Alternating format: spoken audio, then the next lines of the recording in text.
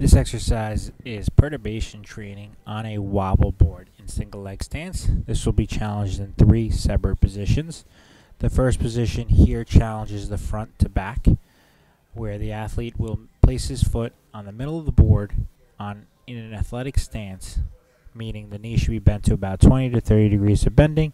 He should have a tight core and try to keep the hips level, rigid, and the goal is to try to maintain the board in a flat position or a straight position.